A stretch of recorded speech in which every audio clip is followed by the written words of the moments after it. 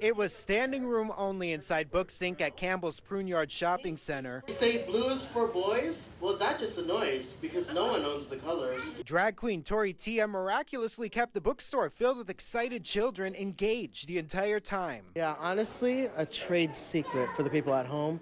I just kind of wing it. As families enjoyed the event, organizers were faced with a looming concern that they could face a repeat of what happened at the event last year. We had people that had come from out of the area to protest, which they said some pretty nasty things in front of children, and that it seems to defeat the purpose of what they were protesting, and that was really painful. Robin Stern with Books Inc. helped organize the event. She says despite the negativity brought by those people, there were some positives then, followed by plenty more this year. My happiest moment about that was that the kids did not notice, and they had a really great time.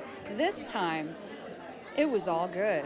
It was all good. Everybody got to enjoy the stories and the songs. This year's story time wasn't just a fun time for the families. Some tell me it was also extremely meaningful. Our kids, my wife and I, just want them to feel like life is perfectly normal with two moms, and so we invite their friends to go to things like this, just like their friends invite us to their family things so that we can get to know their culture. Silicon Valley Pride, who benefited from and helped organize the event, says protesters or not, other Pride events are planned for the South Bay, including the August Pride Parade Festival. And yes, more drag story times that Miss Tori Tia says she's more than happy to help host again anytime. Opportunity comes knocking.